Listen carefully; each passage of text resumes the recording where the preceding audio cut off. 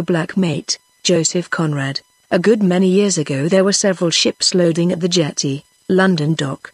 I am speaking here of the 80s of the last century, of the time when London had plenty of fine ships in the docks, though not so many fine buildings in its streets. The ships at the jetty were fine enough, they lay one behind the other, and the Sapphire third from the end, was as good as the rest of them, and nothing more.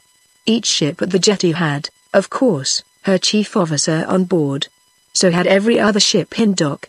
The policeman at the gates knew them all by sight, without being able to say at once, without thinking, to what ship any particular man belonged.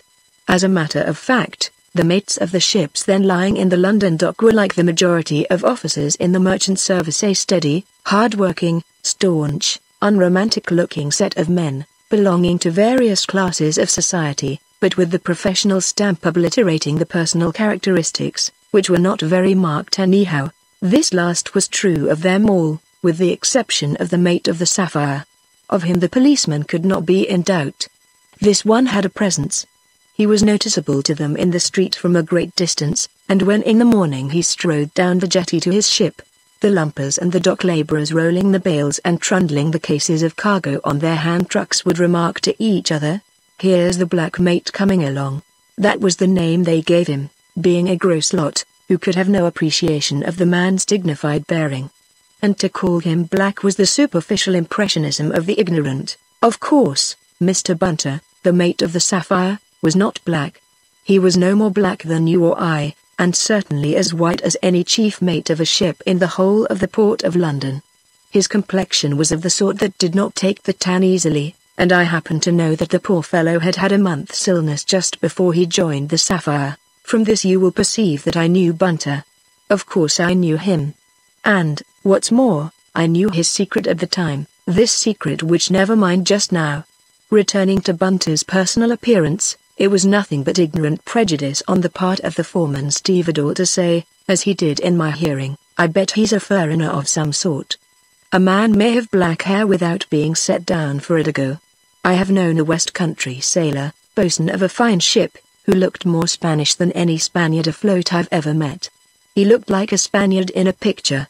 Competent authorities tell us that this earth is to be finally the inheritance of men with dark hair and brown eyes. It seems that already the great majority of mankind is dark-haired in various shades. But it is only when you meet one that you notice how men with really black hair, black as ebony, are. Bunter's hair was absolutely black, black as a raven's wing. He wore, too, all his beard, clipped, but a good length all the same, and his eyebrows were thick and bushy. Add to this steely blue eyes, which in a fair-haired man would have been nothing so extraordinary, but in that sombre framing made a startling contrast, and you will easily understand that Bunter was noticeable enough, if it had not been for the quietness of his movements, for the general soberness of his demeanour. One would have given him credit for a fiercely passionate nature. Of course, he was not in his first youth, but if the expression in the force of his age has any meaning, he realized it completely. He was a tall man, too, though rather spare. Seeing him from his poop indefatigably busy with his duties, Captain Ashton, of the clipper ship Elsinore, lying just ahead of the Sapphire, remarked once to a friend that Johns has got somebody that to hustle his ship along for him. Captain Johns, master of the Sapphire, having commanded ships for many years, was well known without being much respected or liked. In the company of his fellows he was either neglected or chaffed. The chaffing was generally undertaken by Captain Ashton, a cynical and teasing sort of man. It was Captain Ashton who permitted himself the unpleasant joke of proclaiming once in company that Johns is of the opinion that every sailor above 40 years of age ought to be poisoned, shipmasters in actual command excepted. It was in a city restaurant, where several well-known shipmasters were having lunch together.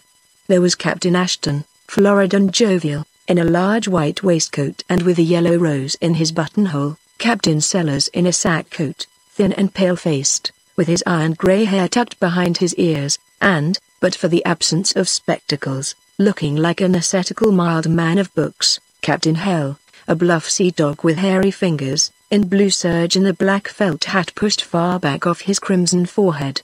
There was also a very young shipmaster, with a little fair moustache and serious eyes, who said nothing, and only smiled faintly from time to time. Captain Johns, very much startled, raised his perplexed and credulous glance, which, together with a low and horizontally wrinkled brow, did not make a very intellectual ensemble.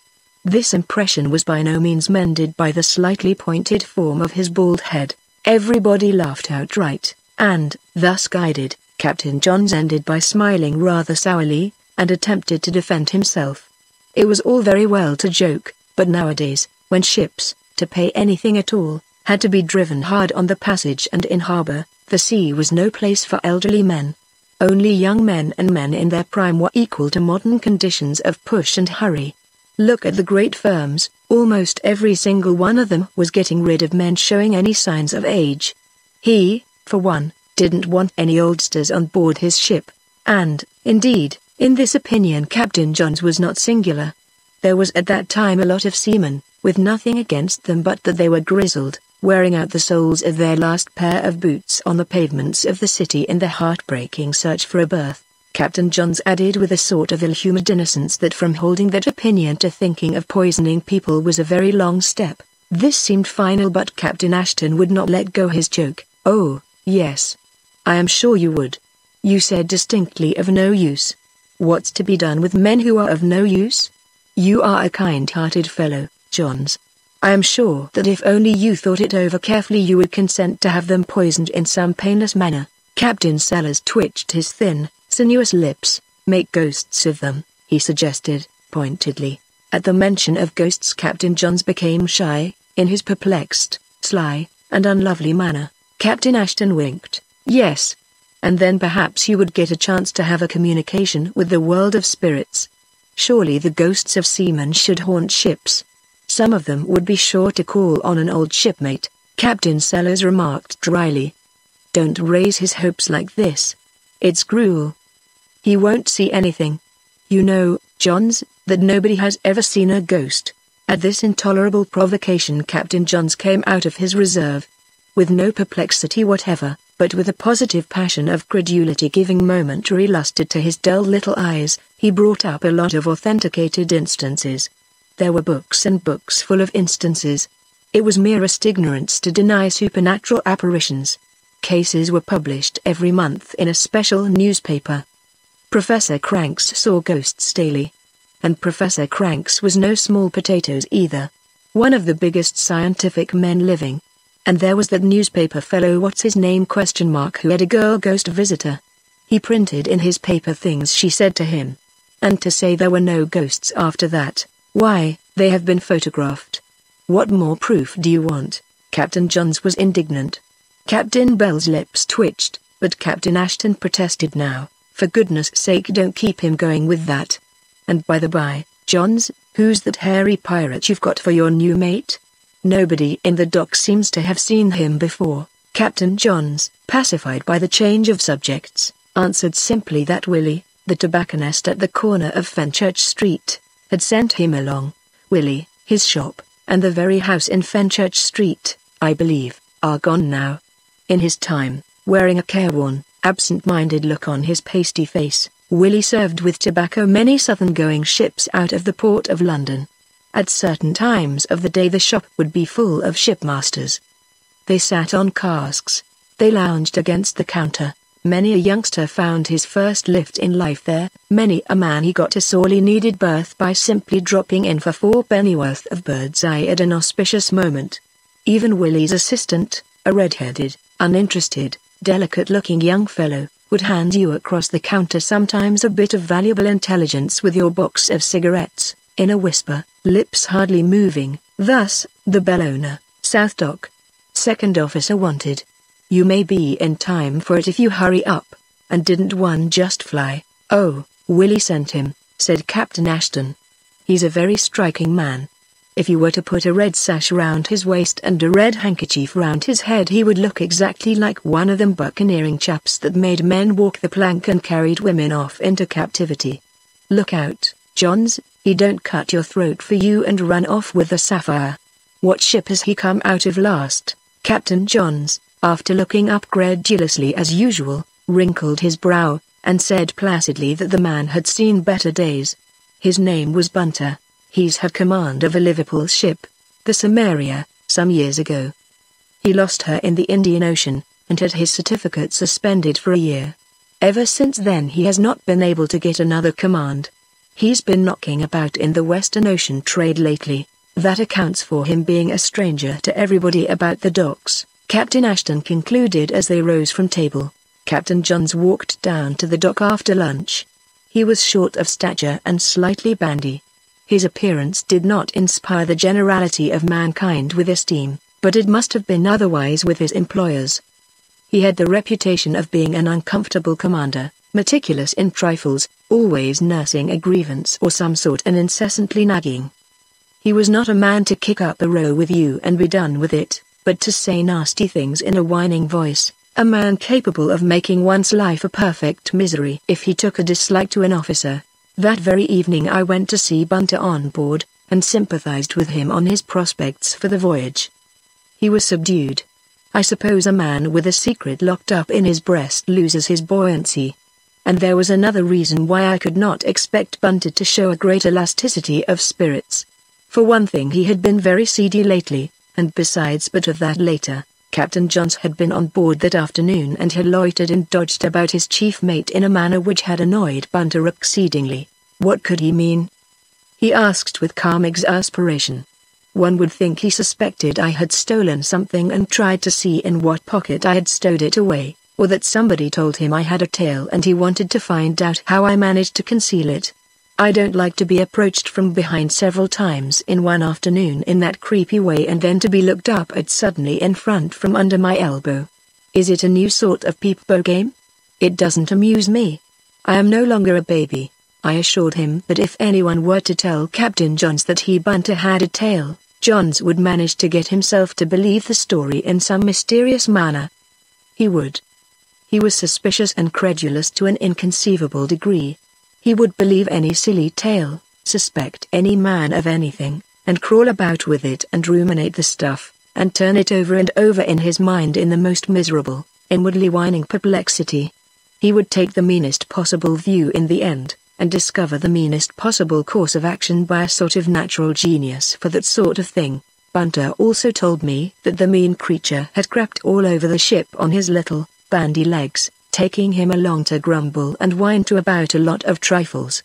Crept about the decks like a wretched insect, like a cockroach, only not so lively. Thus did the self-possessed Bunter express himself with great disgust. Then, going on with his usual stately deliberation, made sinister by the frown of his jet-black eyebrows. And the fellow is mad, too. He tried to be sociable for a bit, and could find nothing else but to make big eyes at me, and ask me if I believed in communication beyond the grave.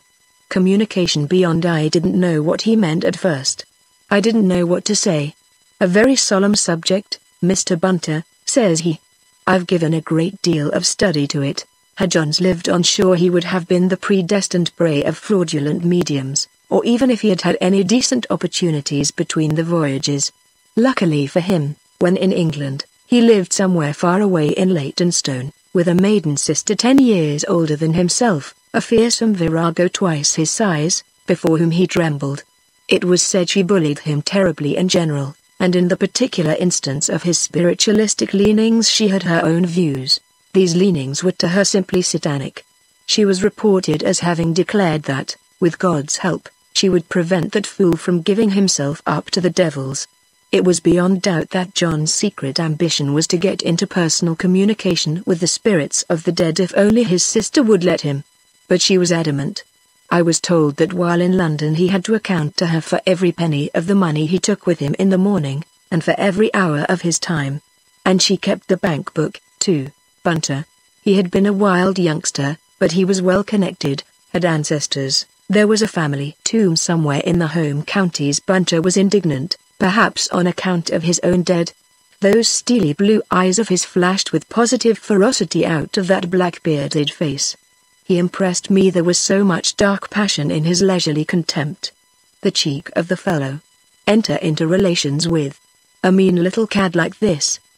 It would be an impudent intrusion. He wants to enter. What is it? A new sort of snobbishness or what? I laughed outright at this original view of spiritism, or whatever the ghost craze is called. Even Bunter himself condescended to smile.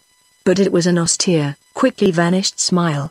A man in his almost, I may say, tragic position couldn't be expected, you understand. He was really worried. He was ready eventually to put up with any dirty trick in the course of the voyage. A man could not expect much consideration should he find himself at the mercy of a fellow like John's. A misfortune is a misfortune, and there's an end of it. But to be bored by mean, low-spirited, inane ghost stories in the John style, all the way out to Calcutta and back again, was an intolerable apprehension to be under. Spiritism was indeed a solemn subject to think about in that light. Dreadful, even, poor fellow. Little we both thought that before very long he himself. However, I could give him no comfort. I was rather appalled myself. Bunter had also another annoyance that day. A confounded berthing master came on board on some pretense or other, but in reality, Bunter thought, simply impelled by an inconvenient curiosity inconvenient to Bunter, that is. After some beating about the bush, that man suddenly said, "I can't help thinking.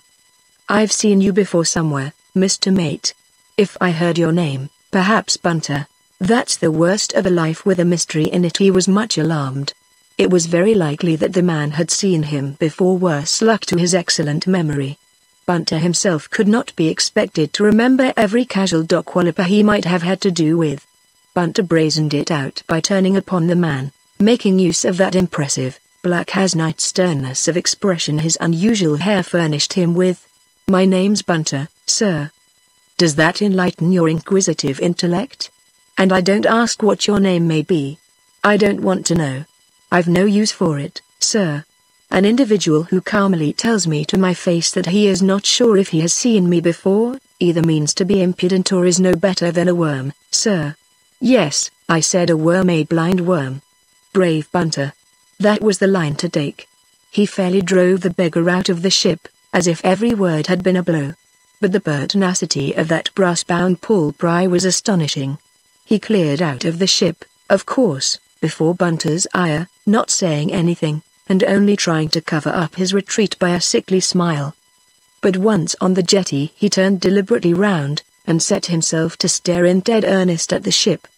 He remained planted there like a mooring post, absolutely motionless, and with his stupid eyes winking no more than a pair of cabin portholes. What could Bunter do? It was awkward for him, you know. He could not go and put his head into the bread locker. What he did was to take up a position abaft the mizzen rigging, and stare back as unwinking as the other. So they remained, and I don't know which of them grew giddy first, but the man on the jetty, not having the advantage of something to hold on to, got tired the soonest, flung his arm, giving the contest up, as it were, and went away at last. Bunter told me he was glad the Sapphire, that gem amongst ships as he alluded to her sarcastically, was going to sea next day. He had had enough of the dock. I understood his impatience. He had steeled himself against any possible worry the voyage might bring, though it is clear enough now that he was not prepared for the extraordinary experience that was awaiting him already, and in no other part of the world than the Indian Ocean itself, the very part of the world where the poor fellow had lost his ship and had broken his luck, as it seemed for good and all, at the same time. As to his remorse in regard to a certain secret action of his life, well, I understand that a man of Bunter's fine character would suffer not a little. Still, between ourselves, and without the slightest wish to be cynical, it cannot be denied that with the noblest of us the fear of being found out enters for some considerable part into the composition of remorse. I didn't say this in so many words to Bunter, but, as the poor fellow harped a bit on it, I told him that there were skeletons in a good many honest cupboards, and that, as to his own particular guilt, it wasn't writ large on his face for everybody to see, so he needn't worry as to that. And besides, he would be gone to sea in about 12 hours from now. He said there was some comfort in that thought, and went off then to spend his last evening for many months with his wife. For all his wildness, Bunter had made no mistake in his marrying. He had married a lady. A perfect lady. She was a dear little woman, too. As to her pluck, who know what times they had to go through, I cannot admire her enough for it. Real, hard wearing every day and day after day pluck that only a woman is capable of when she is of the right sort, the undismayed sort I would call it. The black mate felt this parting with his wife more than any of the previous ones in all the years of bad luck. But she was of the undismayed kind, and showed less trouble in her gentle face than the black-haired, buccaneer-like, but dignified mate of the Sapphire. It may be that her conscience was less disturbed than her husband's. Of course, his life had no secret places for her, but a woman's conscience is somewhat more resourceful in finding good and valid excuses. It depends greatly on the person that needs them, too. They had agreed that she should not come down to the dock to see him off. "I wonder you care to look at me at all," said the sensitive man. And she did not laugh. Bunter was very sensitive. He left her rather brusquely at the last. He got on board in good time, and produced the usual impression on the mud pilot in the broken-down straw hat who took the Sapphire out of dock. The riverman was very polite to the dignified, striking-looking chief mate. "The 5-inch manila for the check rope, Mr. Bunter." "Thank you, Mr. Bunter, please." The sea pilot who left the gem of ships heading comfortably down channel off Dover told some of his friends that, this voyage, the Sapphire had for chief mate a man who seemed a jolly sight too good for old John's. "Bunter's his name. I wonder where he's sprung from? Never seen him before in any ship I piloted in or out all these years. He's the sort of man you don't forget. You couldn't. A thorough good sailor, too. And won't old John's just worry his head off? Unless the old fool should take fright at him, for he does not seem the sort of man that would let himself be put upon without letting you know what he thinks of you." And that's exactly what old John's would be more afraid of than of anything else, as this is really meant to be the record of a spiritualistic experience which came, if not precisely to Captain Johns himself, at any rate to his ship. There is no use in recording the other events of the passage out. It was an ordinary passage, the crew was an ordinary crew, the weather was of the usual kind. The black mate's quiet, sedate method of going to work had given a sober tone to the life of the ship.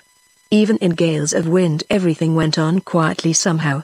There was only one severe blow which made things fairly lively for all hands for full 24 hours. That was off the coast of Africa, after passing the Cape of Good Hope. At the very height of it several heavy seas were shipped with no serious results, but there was a considerable smashing of breakable objects in the pantry and in the staterooms. Mr. Bunter, who was so greatly respected on board, found himself treated scurvily by the Southern Ocean, which, bursting open the door of his room like a ruffianly burglar, carried off several useful things, and made all the others extremely wet. Later, on the same day, the Southern Ocean caused the Sapphire to lurch over in such an unrestrained fashion that the 2 drawers fitted under Mr. Bunter's sleeping berth flew out altogether, spilling all their contents. They ought, of course, to have been locked, and Mr. Bunter had only to thank himself for what had happened. He ought to have turned the key on each before going out on deck. His consternation was very great. The steward, who was paddling about all the time with swabs, trying to dry out the flooded cuddy, heard him exclaim "hello" in a startled and dismayed tone. In the midst of his work the steward felt a sympathetic concern for the mate's distress. Captain Johns was secretly glad when he heard of the damage. He was indeed afraid of his chief mate, as the sea pilot had ventured to foretell, and afraid of him for the very reason the sea pilot had put forward as likely. Captain Johns, therefore, would have liked very much to hold that black mate of his at his mercy in some way or other. But the man was irreproachable, as near absolute perfection as could be. And Captain Johns was much annoyed, and at the same time congratulated himself on his chief officer's efficiency. He made a great show of living sociably with him, on the principle that the more friendly you are with a man the more easily you may catch him tripping, and also for the reason that he wanted to have somebody who would listen to his stories of manifestations, apparitions, ghosts, and all the rest of the imbecile spook lore. He had it all at his fingers' ends, and he spun those ghostly yarns in a persistent, colorless voice, giving them a futile turn peculiarly his own. "I like to converse with my officers," he used to say. "There are masters that hardly ever open their mouths from beginning to end of a passage for fear of losing their dignity. What's that, after all this bit of position a man holds?" His sociability was most to be dreaded in the second dog watch, because he was one of those men who grow lively towards the evening, and the officer on duty was unable then to find excuses for leaving the poop.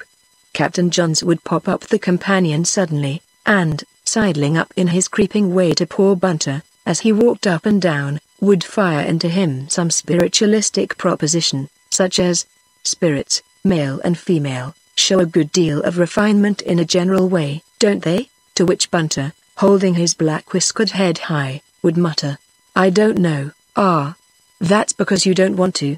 You are the most obstinate, prejudiced man I've ever met, Mr. Bunter. I told you may have any book out of my bookcase. You may just go into my stateroom and help yourself to any volume."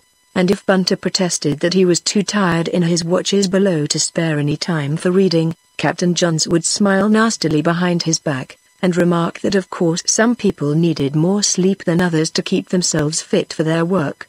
If Mr. Bunter was afraid of not keeping properly awake when on duty at night, that was another matter, but I think you borrowed a novel to read from the second mate the other day. A trashy pack of lies, Captain Johns sighed.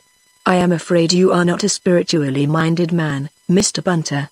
That's what's the matter." Sometimes he would appear on deck in the middle of the night, looking very grotesque and bandy-legged in his sleeping suit. At that sight the persecuted Bunter would wring his hands stealthily, and break out into moisture all over his forehead. After standing sleepily by the binnacle, scratching himself in an unpleasant manner, Captain Johns was sure to start on some aspect or other of his only topic. He would, for instance, discourse on the improvement of morality to be expected from the establishment of general and close intercourse with the spirits of the departed. The spirits, Captain Johns thought, would consent to associate familiarly with the living if it were not for the unbelief of the great mass of mankind. He himself would not care to have anything to do with a crowd that would not believe in his Captain John's existence. Then why should a spirit? This was asking too much. He went on breathing hard by the binnacle and trying to reach around his shoulder blades, then, with a thick, drowsy severity, declared, "Incredulity, sir, is the evil of the age. It rejected the evidence or Professor Crank's and of the journalist chap. It resisted the production of photographs, for Captain Johns believed firmly that certain spirits had been photographed. He had read something of it in the papers, and the idea of it having been done had got a tremendous hold on him, because his mind was not critical." Bunter said afterwards that nothing could be more weird than this little man, swathed in a sleeping suit 3 sizes too large for him, shuffling with excitement in the moonlight near the wheel, and shaking his fist at the serene sea. "Photographs. Photographs," he would repeat, in a voice as creaky as a rusty hinge. The very helmsman just behind him got uneasy at that performance, not being capable of understanding exactly what the old man was kicking up a row with the mate about. Then Johns, after calming down a bit, would begin again. "The sensitized plate can't lie. No, sir. Nothing could be more funny than this ridiculous little man's conviction." His dogmatic tone. Bunter would go on swinging up and down the poop like a deliberate, dignified pendulum. He said not a word. But the poor fellow had not a trifle on his conscience, as you know, and to have imbecile ghosts rammed down his throat like this on top of his own worry nearly drove him crazy. He knew that on many occasions he was on the verge of lunacy, because he could not help indulging in half-delirious visions of Captain Johns being picked up by the scruff of the neck and dropped over the taffrail into the ship's wake, the sort of thing no sane sailorman would think of doing to a cat or any other animal, anyhow. He imagined him bobbing up a tiny black speck left far astern on the moonlit ocean. I don't think that even at the worst moments Bunter really desired to drown Captain Johns. I fancy that all his disordered imagination longed for was merely to stop the ghostly inanity of the skipper's talk. But, all the same, it was a dangerous form of self-indulgence. Just picture to yourself that ship in the Indian Ocean, on a clear, tropical night, with her sails full and still. The watch on deck stowed away out of sight, and on her poop, flooded with moonlight, the stately black mate walking up and down with measured, dignified steps, preserving an awful silence, and that grotesquely mean little figure in striped flannel at alternately creaking and droning of personal intercourse beyond the grave. It makes me creepy all over to think of. And sometimes the folly of Captain Johns would appear clothed in a sort of weird utilitarianism. How useful it would be if the spirits of the departed could be induced to take a practical interest in the affairs of the living. What to help, say, to the police, for instance, in the detection of crime. The number of murders, at any rate, would be considerably reduced, he guessed with an air of great sagacity. Then he would give way to grotesque discouragement. Where was the use of trying to communicate with people that had no faith, and more likely than not would scorn the offered information? Spirits had their feelings. They were all feelings in a way. But he was surprised at the forbearance shown towards murderers by their victims. That was the sort of apparition that no guilty man would dare to pooh-pooh. And perhaps the undiscovered murderers, whether believing or not, were haunted. They wouldn't be likely to boast about it, would they? For myself, he pursued, in a sort of vindictive, malevolent whine, if anybody murdered me I would not let him forget it. I would wither him up, I would terrify him to death. The idea of his skipper's ghost terrifying anyone was so ludicrous that the black mate, little disposed to mirth as he was, could not help giving vent to a weary laugh. And this laugh, the only acknowledgment of a long and earnest discourse, offended Captain Johns. "What's there to laugh at in this conceited manner, Mr. Bunter?" he snarled. "Supernatural visitations have terrified better men than you. Don't you allow me enough soul to make a ghost of?" I think it was the nasty tone that caused Bunter to stop short and turn about. "I shouldn't wonder," went on the angry fanatic of spiritism, "if you weren't one of them people that take no more account of a man than if he were a beast. You would be capable, I don't doubt, to deny the possession of an immortal soul to your own father." And then Bunter, being bored beyond endurance, and also exasperated by the private worry, lost his self-possession. He walked up suddenly to Captain Johns, and, stooping a little to look close into his face, said, in a low, even tone, "You don't know what a man like me is capable of." Captain Johns threw his head back, but was too astonished to budge. Bunter resumed his walk, and for a long time his measured footsteps and the low wash of the water alongside were the only sounds which troubled the silence brooding over the great waters. Then Captain Johns cleared his throat uneasily, and, after sidling away towards the companion for greater safety, plucked up enough courage to retreat under an act of authority. "Raise the starboard clew of the mainsail, and lay the yards dead square, Mr. Bunter. Don't you see the wind is nearly right aft?"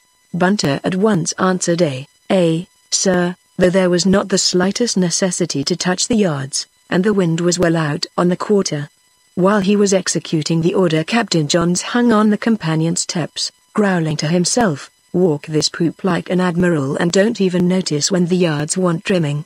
Loud enough for the helmsman to overhear." Then he sank slowly backwards out of the man's sight, and when he reached the bottom of the stairs he stood still and thought, "He's an awful ruffian, with all his gentlemanly airs. No more gentleman mates for me." 2 nights afterwards he was slumbering peacefully in his berth, when a heavy thumping just above his head, a well-understood signal that he was wanted on deck, made him leap out of bed, broad awake in a moment. "What's up?"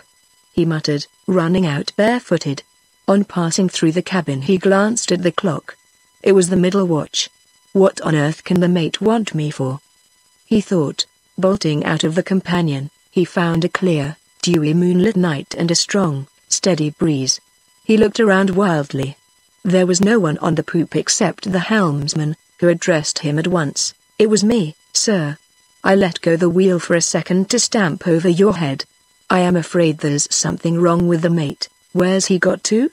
asked the captain sharply. The man, who was obviously nervous, said, "The last I saw of him was as he fell down the port poop ladder." "Fell down the poop ladder?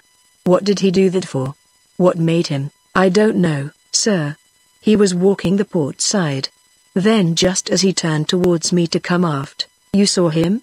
interrupted the captain. "I did. I was looking at him. And I heard the crash, to something awful. Like the mainmast going overboard. It was as if something had struck him." Captain Johns became very uneasy and alarmed. "Come," he said sharply. "Did anybody strike him?" "What did you see?" "Nothing, sir, so help me. There was nothing to see. He just gave a little sort of hello, threw his hands before him, and over he went crash. I couldn't hear anything more, so I just let go the wheel for a second to call you up." "You're scared?" said Captain Johns. "I am, sir, straight." Captain Johns stared at him. The silence of his ship driving on her way seemed to contain a danger-ray mystery. He was reluctant to go and look for his mate himself, in the shadows of the main deck, so quiet, so still. All he did was to advance to the break of the poop, and call for the watch. As the sleepy men came trooping aft, he shouted to them fiercely, "Look at the foot of the port poop ladder, some of you. See the mate lying there?" Their startled exclamations told him immediately that they did see him. Somebody even screeched out emotionally, "He's dead." Mr. Bunter was laid in his bunk, and when the lamp in his room was lit he looked indeed as if he were dead, but it was obvious also that he was breathing yet. The steward had been roused out, the second mate called and sent on deck to look after the ship, and for an hour or so Captain Johns devoted himself silently to the restoring of consciousness. Mr. Bunter at last opened his eyes, but he could not speak. He was dazed and inert. The steward bandaged a nasty scalp wound while Captain Johns held an additional light. They had to cut away a lot of Mr. Bunter's jet black hair to make a good dressing. This done, and after gazing for a while at their patient, the two left the cabin. "A rum go, this, steward," said Captain Johns in the passage. "Yes, sir. A sober man that's right in his head does not fall down a poop ladder like a sack of potatoes. The ship's as steady as a church." "Yes, sir." "Fit of some kind, I shouldn't wonder." "Well, I should. He doesn't look as if he were subject to fits and giddiness.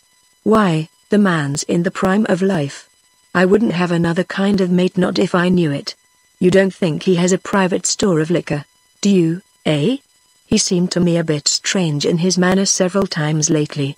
Off his feed, too, a bit, I noticed." "Well, sir, if he ever had a bottle or two of grog in his cabin, that must have gone a long time ago. I saw him throw some broken glass overboard after the last gale we had, but that didn't amount to anything. Anyway, sir, you couldn't call Mr. Bunter a drinking man." "No," conceded the captain, reflectively. And the steward, locking the pantry door, tried to escape out of the passage, thinking he could manage to snatch another hour of sleep before it was time for him to turn out for the day. Captain Johns shook his head. "There's some mystery there. There's special providence that he didn't crack his head like an eggshell on the quarter-deck mooring bitts, sir. The men tell me he couldn't have missed them by more than an inch."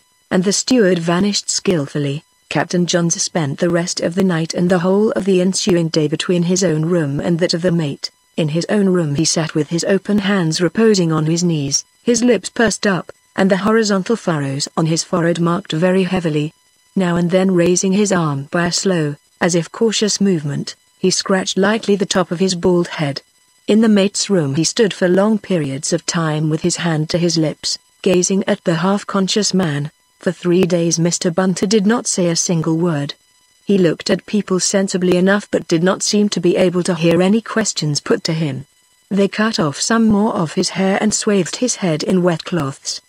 He took some nourishment, and was made as comfortable as possible.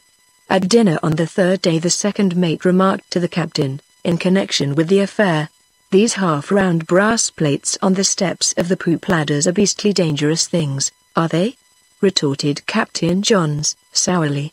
"It takes more than a brass plate to account for an able-bodied man crashing down in this fashion like a fell docks." The second mate was impressed by that view. There was something in that, he thought, and the weather fine, everything dry, and the ship going along as steady as a church. Pursued Captain Johns, gruffly.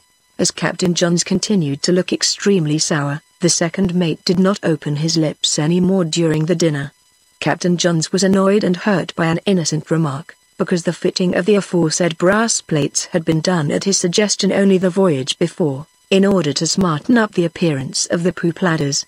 On the fourth day Mr. Bunter looked decidedly better, very languid yet, of course, but he heard and understood what was said to him, and even could say a few words in a feeble voice. Captain Johns, coming in, contemplated him attentively, without much visible sympathy. "Well, can you give us your account of this accident, Mr. Bunter?" Bunter moved slightly his bandaged head, and fixed his cold blue stare on Captain John's face, as if taking stock and appraising the value of every feature: the perplexed forehead, the credulous eyes, the inane droop of the mouth. and he gazed so long that Captain Johns grew restive, and looked over his shoulder at the door. "No accident," breathed out Bunter, in a peculiar tone. "You don't mean to say you've got the falling sickness?" said Captain Johns. "How would you call it signing as chief mate of a clipper ship with a thing like that on you?" Bunter answered him only by a sinister look.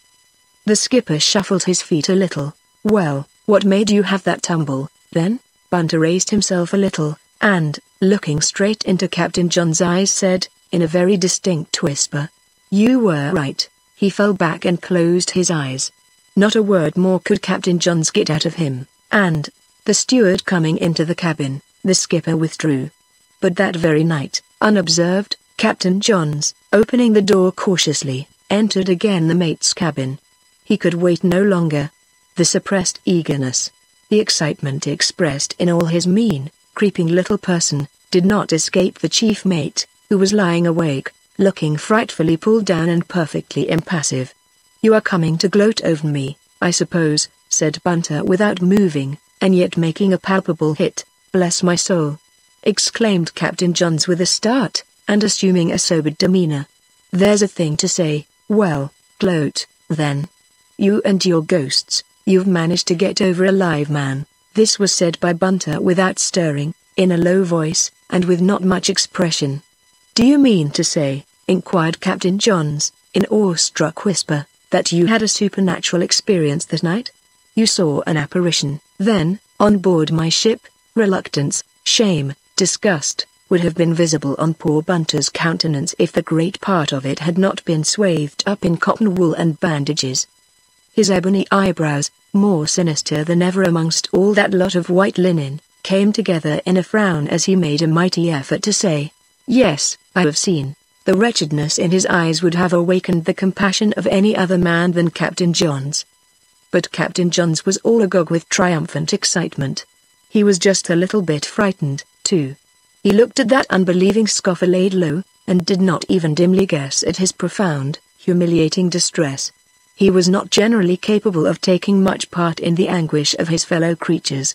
This time, moreover, he was excessively anxious to know what had happened.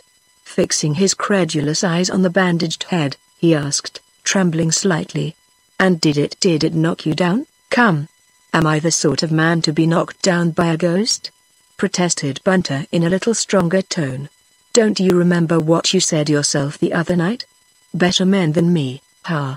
You'll have to look a long time before you find a better man for a mate of your ship." Captain Johns pointed a solemn finger at Bunter's bedplace. "You've been terrified," he said. "That's what's the matter. You've been terrified. Why, even the man at the wheel was scared, though he couldn't see anything. He felt the supernatural. You are punished for your incredulity, Mr. Bunter. You were terrified." "And suppose I was," said Bunter. "Do you know what I had seen? Can you conceive the sort of ghost that would haunt a man like me? Do you think it was a ladyish, afternoon call, another cup of tea please apparition that visits your Professor Cranks and that journalist chap you are always talking about? No, I can't tell you what it was like. Every man has his own ghosts. You couldn't conceive." Bunter stopped, out of breath, and Captain Johns remarked, with the glow of inward satisfaction reflected in his tone, "I've always thought you were the sort of man that was ready for anything, from pitch and toss to willful murder, as the saying goes." Well. So you were terrified." "I stepped back," said Bunter, curtly. "I don't remember anything else. The man at the wheel told me you went backwards as if something had hit you. It was a sort of inward blow," explained Bunter. "Something too deep for you, Captain Johns, to understand. Your life and mine haven't been the same. Aren't you satisfied to see me converted, and you can't tell me any more?" asked Captain Johns, anxiously. "No, I can't. I wouldn't.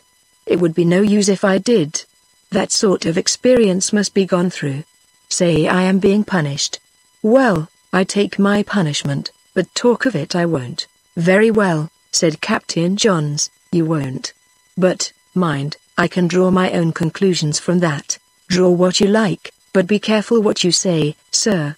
You don't terrify me. You aren't a ghost, one word. Has it any connection with what you said to me on that last night, when we had a talk together on spiritualism?" Bunter looked weary and puzzled. What did I say? You told me that I couldn't know what a man like you was capable of. Yes, yes. Enough. Very good. I am fixed, then, remarked Captain Johns. All I say is that I am jolly glad not to be you, though I would have given almost anything for the privilege of personal communication with the world of spirits. Yes, sir, but not in that way. Poor Bunter moaned pitifully. It has made me feel 20 years older. Captain Johns retired quietly. He was delighted to observe this overbearing ruffian humbled to the dust by the moralizing agency of the spirits. The whole occurrence was a source of pride and gratification, and he began to feel a sort of regard for his chief mate. It is true that in further interviews Bunter showed himself very mild and deferential. He seemed to cling to his captain for spiritual protection. He used to send for him, and say, "I feel so nervous," and Captain Johns would stay patiently for hours in the hot little cabin, and feel proud of the call, for Mr. Bunter was ill, and could not leave his berth for a good many days. He became a convinced spiritualist, not enthusiastically, that could hardly have been expected from him, but in a grim, unshakable way. He could not be called exactly friendly to the disembodied inhabitants of our globe, as Captain Johns was. But he was now a firm, if gloomy, recruit of spiritualism. One afternoon, as the ship was already well to the north in the Gulf of Bengal, the steward knocked at the door of the captain's cabin, and said, without opening it, "The mate asks if you could spare him a moment, sir. He seems to be in a state in there." Captain Johns jumped up from the couch at once. "Yes. Tell him I am coming." He thought, could it be possible there had been another spiritual manifestation in the daytime, too? He reveled in the hope. It was not exactly that, however. Still, Bunter, whom he saw sitting collapsed in a chair, he had been up for several days, but not on deck as yet. Poor Bunter had something startling enough to communicate. His hands covered his face. His legs were stretched straight out, dismally. "What's the news now?" croaked Captain Johns, not unkindly, because in truth it always pleased him to see Bunter, as he expressed it, tamed. "News!" exclaimed the crushed skeptic through his hands. News enough, Captain Johns. Who'll be able to deny the awfulness, the genuineness? Another man would have dropped dead. You want to know what I had seen? All I can tell you is that since I've seen it my hair is turning white." Bunter detached his hands from his face, and they hung on each side of his chair as if dead. He looked broken in the dusky cabin. "You don't say?" stammered out Captain Johns. "Turned white. Hold on a bit. I'll light the lamp." When the lamp was lit, the startling phenomenon could be seen plainly enough. As if the dread, the horror, the anguish of the supernatural were being exhaled through the pores of his skin, a sort of silvery mist seemed to cling to the cheeks and the head of the mate. His short beard, his cropped hair, were growing, not black, but grey, almost white. When Mr. Bunter, thin-faced and shaky, came on deck for duty, he was clean-shaven, and his head was white. The hands were awestruck. "Another man," they whispered to each other. It was generally and mysteriously agreed that the mate had seen something, with the exception of the man at the wheel at the time, who maintained that the mate was struck by something. This distinction hardly amounted to a difference. On the other hand, everybody admitted that, after he picked up his strength a bit, he seemed even smarter in his movements than before. One day in Calcutta, Captain Johns, pointing out to a visitor his white-headed chief mate standing by the main hatch, was heard to say oracularly, "That man's in the prime of life." Of course, while Bunter was away, I called regularly on Mrs. Bunter every Saturday, just to see whether she had any use for my services. It was understood I would do that. She had just his half-pay to live on. It amounted to about £1 a week. She had taken one room in a quiet little square in the East End, and this was affluence to what I had heard that the couple were reduced to for a time after Bunter had to give up the Western Ocean trade. He used to go as mate of all sorts of hard packets after he lost his ship and his luck together. It was affluence to that time when Bunter would start at 7 o'clock in the morning with but a glass of hot water and a crust of dry bread. It won't stand thinking about, especially for those who know Mrs. Bunter. I had seen something of them, too, at that time, and it just makes me shudder to remember what that born lady had to put up with. Enough. Dear Mrs. Bunter used to worry a good deal after the Sapphire left for Calcutta. She would say to me, "It must be so awful for poor Winston. Winston is Bunter's name," and I tried to comfort her the best I could. Afterwards, she got some small children to teach in a family, and was half the day with them, and the occupation was good for her. In the very first letter she had from Calcutta, Bunter told her he had had a fall down the poop ladder, and cut his head, but no bones broken, thank God. That was all. Of course, she had other letters from him, but that vagabond Bunter never gave me a scratch of the pen the solid 11 months. I supposed, naturally, that everything was going on all right. Who could imagine what was happening? Then one day dear Mrs. Bunter got a letter from a legal firm in the city, advising her that her uncle was dead. Her old curmudgeon of an uncle, a retired stockbroker, a heartless, petrified antiquity that had lasted on and on. He was nearly 90, I believe, and if I were to meet his venerable ghost this minute, I would try to take him by the throat and strangle him. The old beast would never forgive his niece for marrying Bunter, and years afterwards, when people made a point of letting him know that she was in London, pretty nearly starving at 40 years of age, he only said, "Serve the little fool right." I believe he meant her to starve. And, lo and behold, the old cannibal died intestate, with no other relatives but that very identical little fool. The Bunters were wealthy people now, of course. Mrs. Bunter wept as if her heart would break. In any other woman it would have been mere hypocrisy. Naturally, too, she wanted to cable the news to her Winston in Calcutta, but I showed her, Gazette in hand, that the ship was on the homeward-bound list for more than a week already. So we sat down to wait, and talked meantime of dear old Winston every day. There were just 100 such days before the Sapphire got reported all well in the chops of the Channel by an incoming mailboat. "I am going to Dunkirk to meet him," says she. The Sapphire had a cargo of jute for Dunkirk. Of course, I had to escort the dear lady in the quality of her ingenious friend. She calls me our ingenious friend to this day, and I've observed some people, strangers, looking hard at me, for the signs of the ingenuity, I suppose.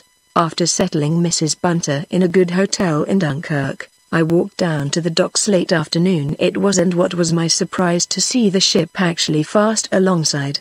Either Johns or Bunter, or both, must have been driving her hard up channel. Anyway, she had been in since the day before last, and her crew was already paid off.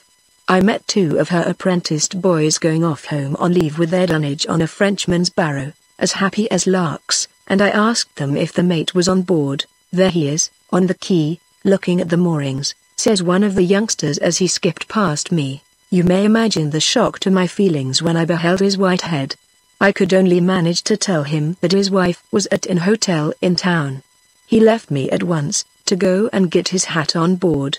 I was mightily surprised by the smartness of his movements as he hurried up the gangway, whereas the black mate struck people as deliberate, and strangely stately in his gait for a man in the prime of life. This white-headed chap seemed the most wonderfully alert of old men. I don't suppose Bunter was any quicker on his pins than before. It was the color of the hair that made all the difference in one's judgment, the same with his eyes.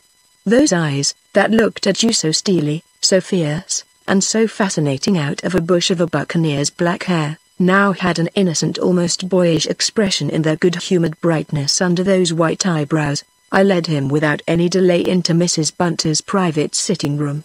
After she had dropped a tear over the late cannibal, given a hug to her Winston, and told him that he must grow his moustache again, the dear lady tucked her feet upon the sofa, and I got out of Bunter's way. He started at once to pace the room, waving his long arms.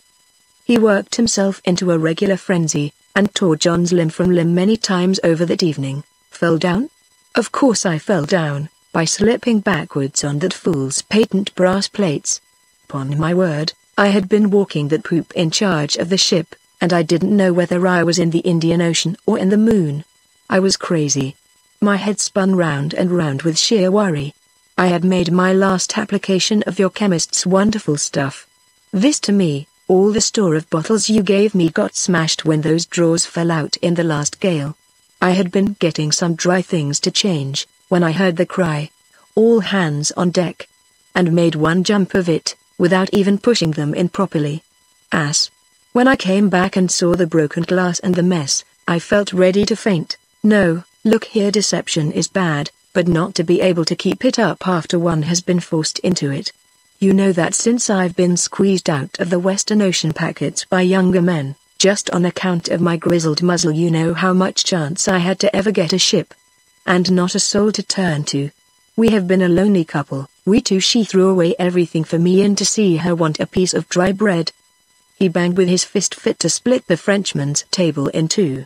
I would have turned a sanguinary pirate for her, let alone cheating my way into a berth by dyeing my hair. So when you came to me with your chemist's wonderful stuff. He checked himself. By the way, that fellow's got a fortune when he likes to pick it up. It is a wonderful stuff. You tell him salt water can do nothing to it. It stays on as long as your hair will. All right, I said. Go on. Thereupon he went for Johns again with a fury that frightened his wife, and made me laugh till I cried. Just you try to think what it would have meant to be at the mercy of the meanest creature that ever commanded a ship. Just fancy what a life that crawling Johns would have led me. And I knew that in a week or so the white hair would begin to show. And the crew. Did you ever think of that? To be shown up as a low fraud before all hands. What a life for me till we got to Calcutta. And once they're kicked out, of course. Half pay stopped. Annie here alone without a penny, starving, and I on the other side of the earth, ditto. You see, I thought of shaving twice a day. But could I shave my head, too? No way at all. Unless I dropped Johns overboard, and even then. Do you wonder now that with all these things boiling in my head I didn't know where I was putting down my foot that night? I just felt myself falling, then crash, and all dark. When I came to myself, that bang on the head seemed to have steadied my wits somehow. I was so sick of everything that for 2 days I wouldn't speak to anyone. They thought it was a slight concussion of the brain. Then the idea dawned upon me as I was looking at that ghost-ridden, wretched fool. Ah, you love ghosts, I thought.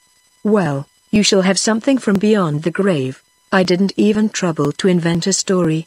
I couldn't imagine a ghost if I wanted to. I wasn't fit to lie connectedly if I had tried. I just bulled him onto it. Do you know, he got, quite by himself, a notion that at some time or other I had done somebody to death in some way, and that... Oh, the horrible man! Cried Mrs. Bunter from the sofa. There was a silence. And didn't he bore my head off on the home passage? Began Bunter again in a weary voice. He loved me. He was proud of me. I was converted.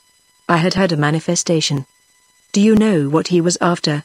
He wanted me and him to make a séance, in his own words, and to try to call up that ghost, the one that had turned my hair white, the ghost of my supposed victim, and, as he said, talk it over with him, the ghost, in a friendly way, or else, Bunter, he says, you may get another manifestation when you least expect it, and tumble overboard perhaps, or something. You ain't really safe till we pacify the spirit world in some way. Can you conceive a lunatic like that? No, say, I said nothing. But Mrs. Bunter did, in a very decided tone. Winston, I don't want you to go on board that ship again anymore, my dear, says he. I have all my things on board yet. You don't want the things. Don't go near that ship at all. He stood still, then, dropping his eyes with a faint smile, said slowly, in a dreamy voice. The haunted ship, and your last, I added. We carried him off, as he stood, by the night train. He was very quiet, but crossing the channel, as we two had a smoke on deck, he turned to me suddenly, and, grinding his teeth, whispered, he'll never know how near he was being dropped overboard. He meant Captain Johns. I said nothing. But Captain Johns, I understand, made a great to-do about the disappearance of his chief mate. He set the French police scouring the country for the body. In the end, I fancy he got word from his owner's office to drop all this fuss, that it was all right.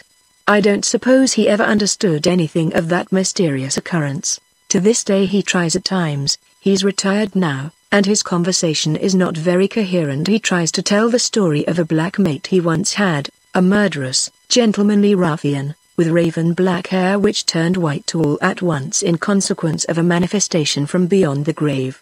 An avenging apparition. What with reference to black and white hair, to poop ladders, and to his own feelings and views, it is difficult to make head or tail of it. If his sister, she's very vigorous still, should be present. She cuts all this short peremptorily. Don't you mind what he says? He's got devils on the brain.